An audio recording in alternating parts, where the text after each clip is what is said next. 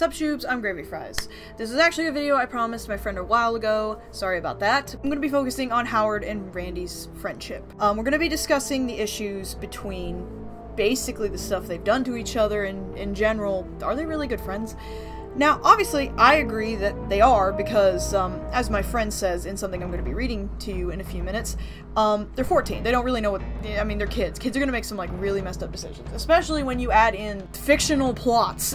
I mean, kids already mess up all the time with normal life, much less if all this magical stuff was involved. So you can't really expect a lot of the stuff they do to be the mature, rational decision at the time. A lot of kids follow what they feel, their emotions, and naturally, Howard feels like he's being replaced, or more importantly, he feels like he just doesn't matter to Randy as much anymore because ninja duty and all that stuff. That's not true, it's just, obviously, that's the first thing he went to. Of course, as my friend says, they're flawed. And we're going to be discussing that a little more deeper, but I'm going to read off what my friend said first. To be honest, I just think Howard doesn't have the self-awareness to realize his actions are bad like Randy does. Like, he's loyal as cheese to Randy despite being a jerk. When he helps Randy out during ninja stuff, he's doing it because Randy's his friend, not because he's the ninja. Like in Chublivion, he gave that little speech at the end because Randy's his friend and he wanted to cheer him up, but he didn't help fend off Matt Dampy's ninjas in Ninja Camp because, well, Randy's a ninja. Maybe he's only a jerk with Randy, like blaming him for his actions and stuff because he knows Randy can handle it. I don't think he'd do that stuff if Randy couldn't handle it. And it's not like Randy hasn't also been a jerk to Howard. Operation Baby D, New Kid on the Block, 30 Seconds to Math, True Romance. Dude's just as capable of being a jerk too. I think Randy and Howard's relationship, Howard is a character that is definitely flawed, and I don't think so much so to call it toxic. It's like definitely wrong for Howard to expect so much of Randy, but to blame it all on him isn't very right. They're 14. They don't know crap.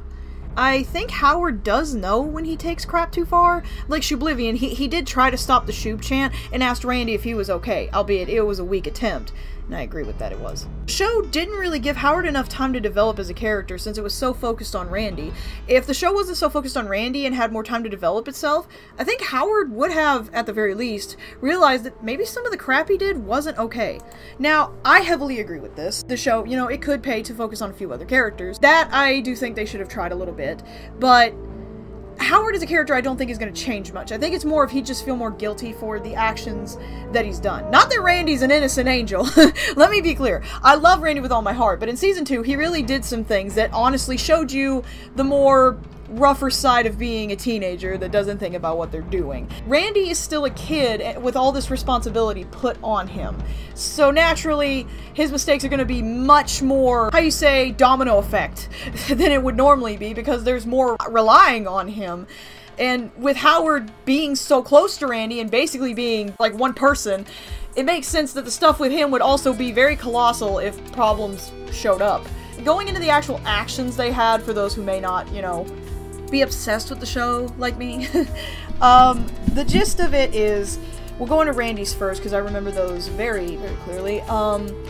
In Ninja Fan, him and Howard got in an argument because Howard basically used Randy as like a bank, essentially, and he had him do everything for him. I know you can do better, you should have did this, you should have did that.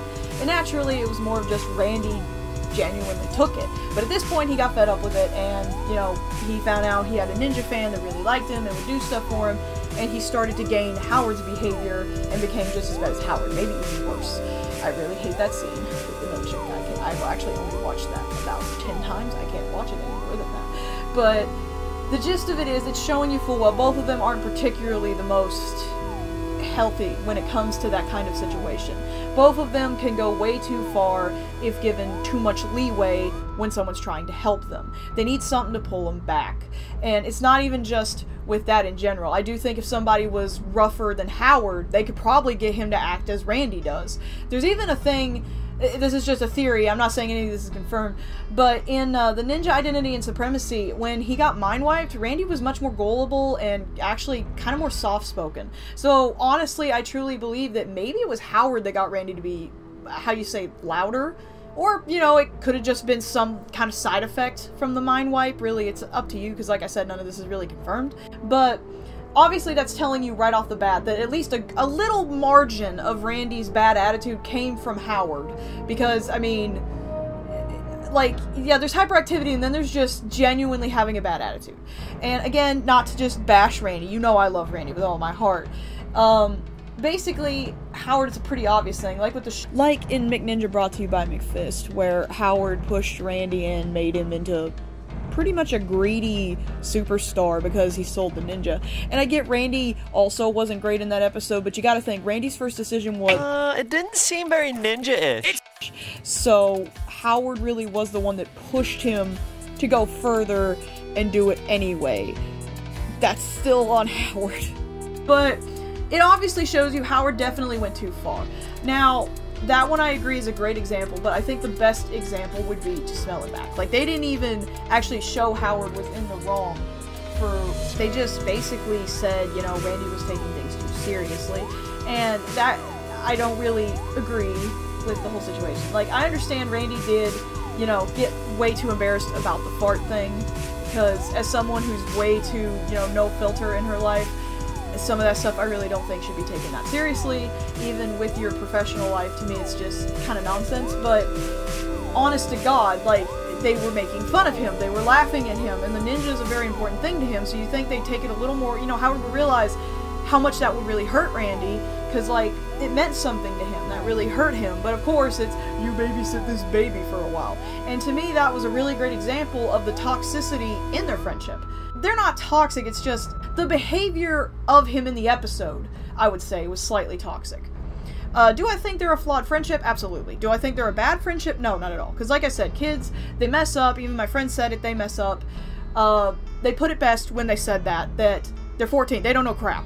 Because, like, when you're a kid, you mess up, even with the people you love. And I've already went into depth about, you know, you make mistakes when you're a kid, much less with people you care about. You do things, you yell at each other, you insult each other, maybe you even do things that when you think back to it, you're like, how do they still talk to me? But in the end, you're still friends. It happened to me, I'm sure it happened to a bunch of other people, and I think that's basically what's going on here. There's supposed to be a realer version of how friendships actually go.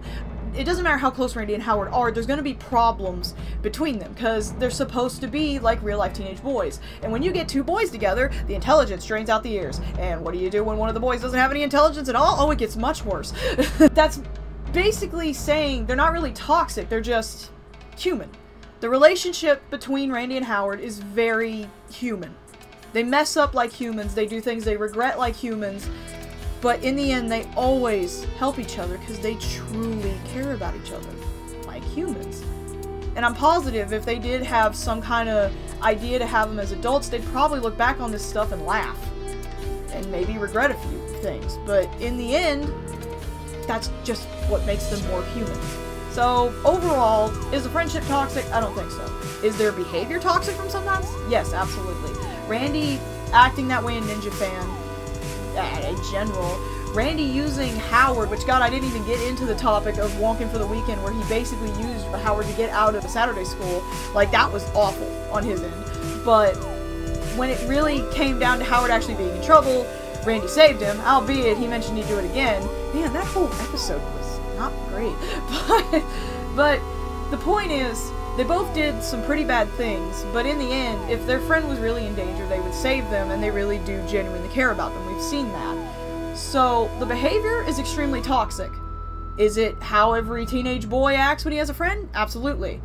The friendship between them is very good, especially if they're able to ignore those awful traits from each other. But I do think that if the show continues, they really should have some slight development, or at least have some kind of thing to show you, hey, you know, maybe they won't be as much as dicks to each other from now on. But that's just, you know, my piece on it. And you heard my friend, they had a pretty good, you know, interpretation of it as well. I can't say their name to save my life, but Kogi Towergosum. They changed their name a couple of times, but they're on Tumblr. They're awesome. They do a lot of great takes on there. That's basically the gist of the video. I'm sorry if this seems kind of short, but thank you guys so much for watching. I would love to hear your opinions on the whole thing in the comments section, and I'll see you shoobs later.